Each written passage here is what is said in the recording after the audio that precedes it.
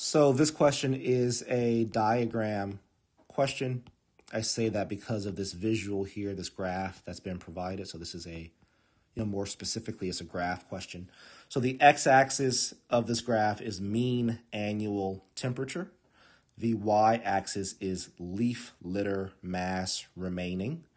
Let's say we go from -10 to +10 and from 40 up to 100 on the y-axis. So I'm going to start reading all this information that's been provided to us, and then let's see how this question wants us to use the graph to help find the answer. So the question says the figure below shows the relationship between the percent of leaf litter mass remaining after decomposing for 3 years and the mean annual temperature in degrees Celsius in 18 forests in Canada. Okay, so each of these little dots represents a forest in Canada. A line of best fit is also shown. All right, so we see that line. So the next step here says a particular forest in Canada whose data is not included in the figure, okay, so a 19th forest basically, had a mean annual temperature of -2 degrees Celsius. Okay, so let's erase some of these little marks because everything I put on here now is going to be part of actually answering the question, and I'm going to use red just because everything else is already black. So this other forest that's not included here has a mean annual temperature of -2 degrees, which means we would be, let's see, so if this is -5 and this is 0, that means this would be -2.5, which means -2, right, would be somewhere, let's call it there.